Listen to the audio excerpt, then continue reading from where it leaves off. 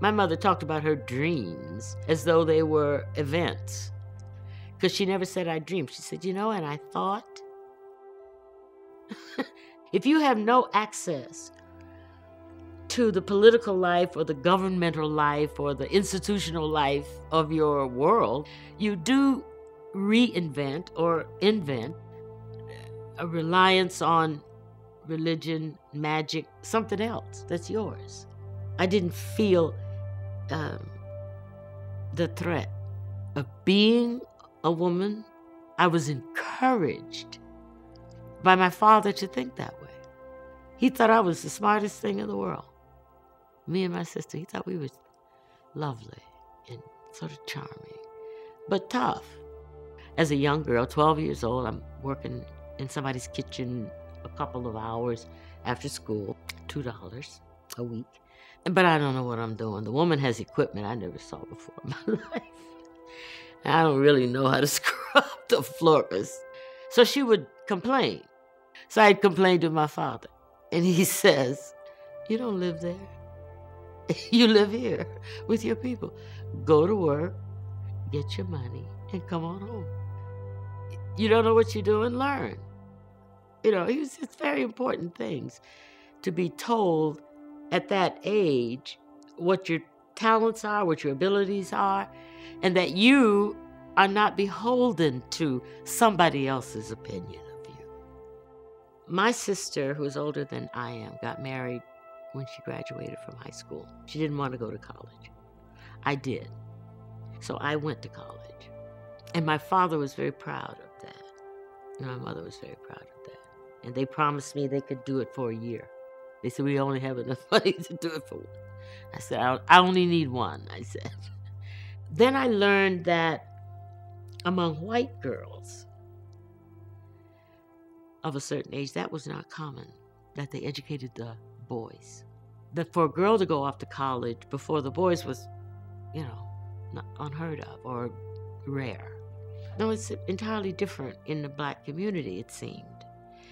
The fathers pushed the girls to go to college, even if they couldn't send the sons, because the girls, if they went away, could get nurturing jobs, teachers, nurses, some non-threatening thing. If they pushed their men, their boys, they would, want to be promoted.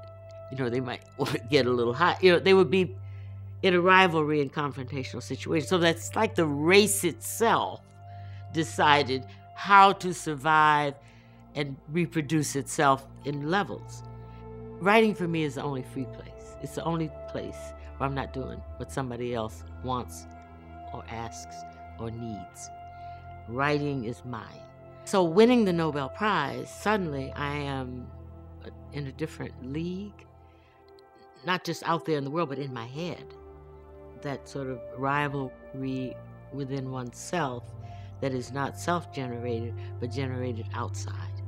The necessity for me to make sure that my work was not somebody else's version of what I should be writing about. Almost all of the African-American women writers that I know were very much uninterested in one area of the world, which is white men. That frees up a lot. It frees up the imagination because you don't have that gaze, And when I say white men, I don't mean just the character, but I mean the establishment, the reviewers, the publishers, the people who are in control. So once you erase that from your canvas, you can really play. I studied American literature, classical literature, English literature, dramatic literature. All my life it's been in those areas. It's a confluence. You know perfectly well that you're pulling from the rest of the world of books.